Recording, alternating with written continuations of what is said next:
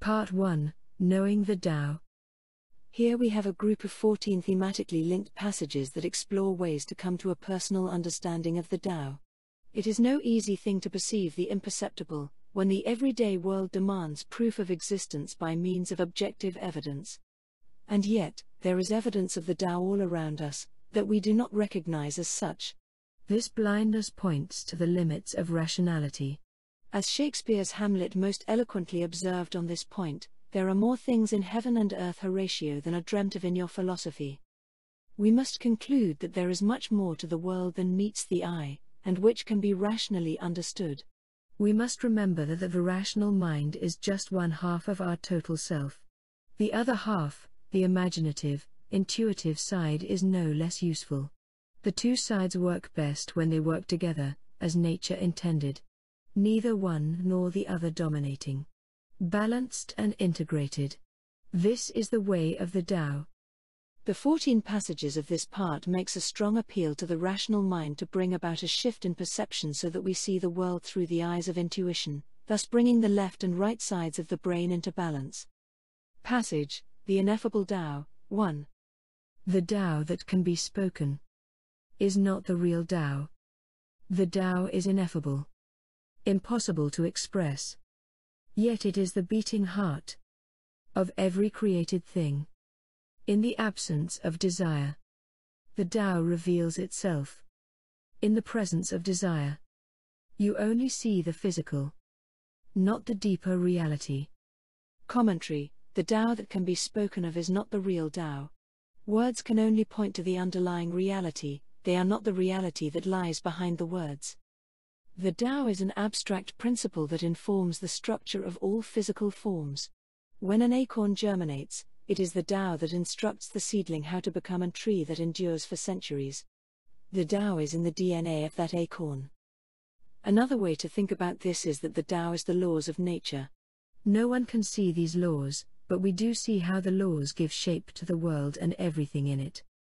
In the absence of desire, the Tao reveals itself to the intuitive mind. Passage, the nature of the Tao, 4. The Tao is the origin, the cause of all existence.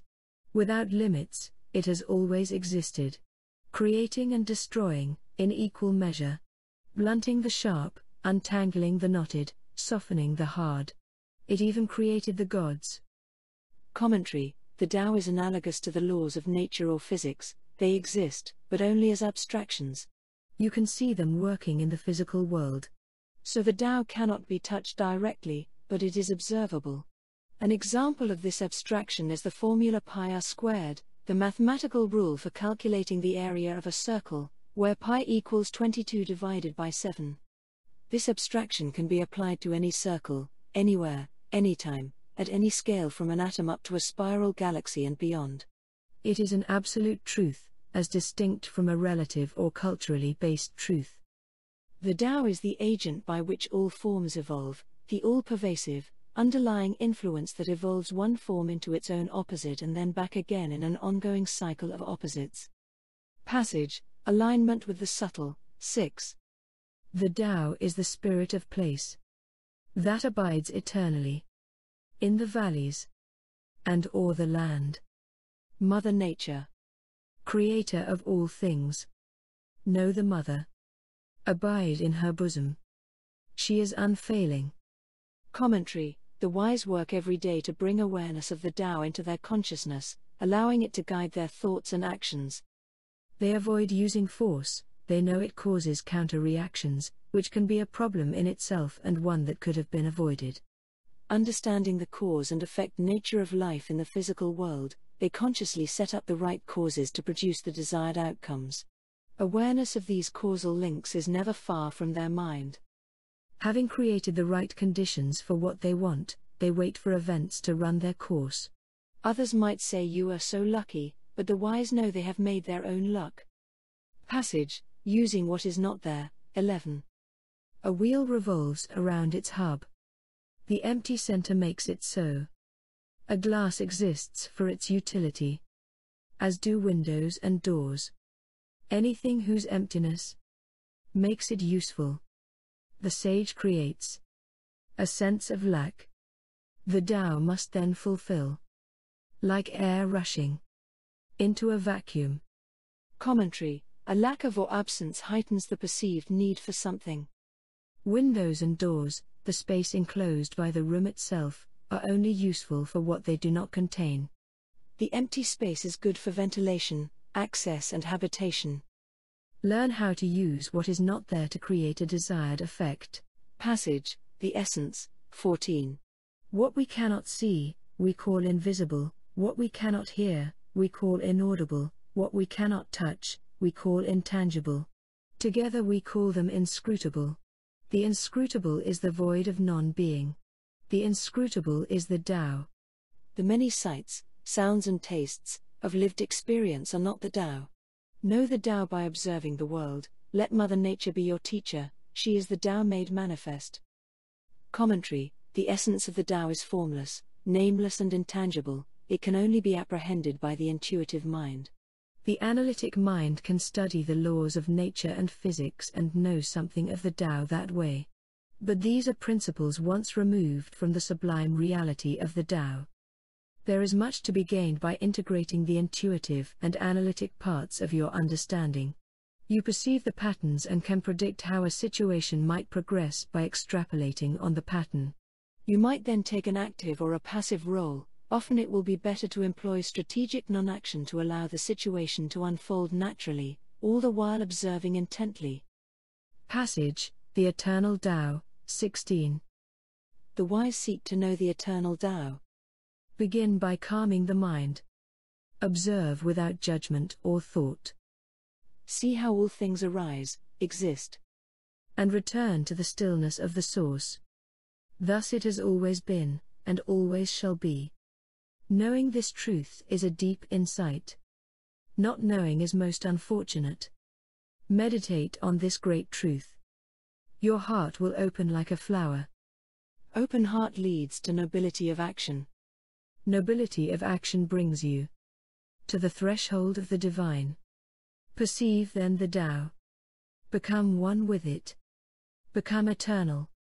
Commentary: The Tao may be perceived by calming the rational mind with its busy thoughts and schemes, and allowing the intuitive mind to calmly observe the world and its unfolding patterns. The Tao gives shape and form to these patterns and may be apprehended by the intuitively minded observer.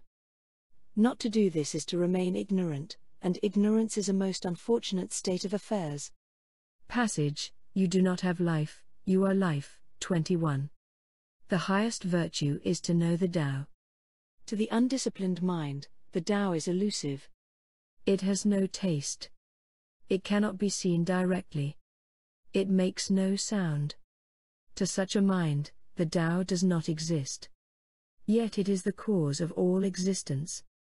Commentary: All life forms on this planet are expressions of the Tao. It is but one life force that animates all life. They are not separate lives, but instances of the one life made manifest in all their myriad forms. People often speak of my life as though it is something they own. But that is an illusion. We do not own our lives. We are the embodiment of the Tao, a spiritual being having a physical experience. Passage: The Origin of All, 25. In a tremendous desire to know itself, the Tao created heaven and earth. This we call the Big Bang. The power behind the bang, it is beyond naming. It is the great mystery, the source of all creation, and all destruction too. In a constant state of flux, flowing this way and that. Carried away by the flow, brought back by the flow, like driftwood on the tide. Such are the cycles of nature. Know the Mother, honor her. Commentary: The Big Bang was the Tao wanting to experience of the physical. In the billions of years since, and in the billions yet to come, the Tao causes physical forms to come into existence, experiences life and then return to non-existence in cycles of death and rebirth. The poet T.S. Eliot said in his poem Little Gidding, "We shall never cease from exploration, and the end of all our exploring will be to arrive where we started, and know the place for the first time." Passage: An Evolutionary Force, 34. As swimmers in the river of life, we are all immersed in the Tao. As a servant it sustains us. When something is old, it returns to the Tao. When something is young, it has emerged from the Tao. Sustaining all, destroying all. It takes no credit for anything, although it is the driving force of all creation. Commentary: Lao Tzu was the great physicist of his period. But it is so long ago, and his work comes from such a different culture and mindset, the way he expressed himself does not much resemble the language of modern physics. The Tao is characterized as the underlying evolutionary force behind the world as it was, is now, and will be in the future. Our challenge is to see the connectedness of all things, thus bringing the microcosm into alignment with the macrocosm. Passage, Polarity, 42. In the first moment of time, 0 became 1. Then 1 became 2. 2 became 4. 4 became 8. And so it went. As the universe came to exist, objects exist for a time, then return to the Tao. So it goes in endless cycles. Creation and destruction.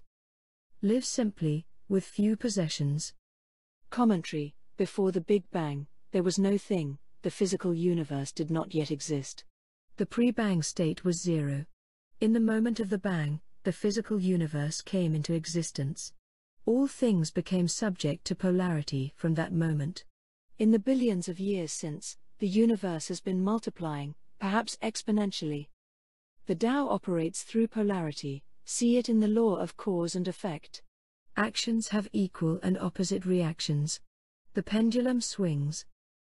In human affairs this manifests as cycles of left and right, war and peace, economic boom and bust, ignorance and enlightenment, love and hate, easy and hard. Millions of pairs without end. Passage, two sides of the same coin, 40. The great Tao moves in cycles, name one thing that does not. Cycles of creation and destruction, at one moment creating, next moment destroying. Neither is more virtuous, two sides of the same coin. Commentary: Creation is applauded by the many and destruction is lamented. From the perspective of the Tao, creation and destruction maintain balance in the world. Neither good nor bad, just necessary. After all, unlimited growth would be as catastrophic as unlimited destruction. Passage, Strength in Weakness, 41. When the wise hear of the Tao, they practice it diligently. When the average hears of the Tao, they think about it now and again. When the fool hears of the Tao, they scoff and laugh derisively. That is how we recognize the Tao. Its subtlety contradicts itself. Or so it would seem. Advancing looks like retreat. The easy way seems hard. The greatest virtue seems to have no value. Know that great strength resides in apparent weakness. Commentary: How does one describe the invisible cause of the whole universe as we know it? We call it the Tao, the way, for want of a better name. Consider the metaphor of a majestic river in which all beings swim. The movement of the Tao can be seen at many levels. There is the flow of life from one day to the next, the flow of history measured in centuries, and the flow of evolution itself, measured in millions of years. Seek detachment by concentrating on the cause of the flow, not on the surface phenomena. Passage, The Origins of Creation, 51. Who is the mother of all? Nourished by virtue, shaped by the world. Children grow to maturity. She does not demand respect, though respect is surely due. Honor the ways of nature. Your blessings will multiply. Guide without interference. Help but expect no praise. This is the way of the Tao. Commentary: Nature is the mother of all, an expression of the Tao on the physical plane. Living in harmony with nature is the key to a harmonious life. Allow others the freedom to be who they are without interference. Contribute to the greater good, but do not expect to be thanked. If you are thanked, that is a bonus. Few people thank Mother Nature, but she will provide anyway. That's the nature of the Tao. Passage, The Patterns of Nature, 73. The brave, intemperate man kills or gets killed. The brave but temperate man avoids killing. In the eyes of society, which of these two men is superior? The Tao is temperate, the source of all events, each in their sequence.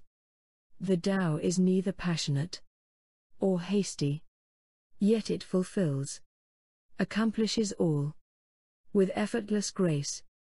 There is no better model to follow. Commentary: the man of action who serves the tribal mind is praised, despite being contrary to the Tao. It is difficult to see the virtuous since the Tao is always modest. Its actions are measured and mild, yet somehow all things are accomplished by means so subtle that most people do not notice, much less care.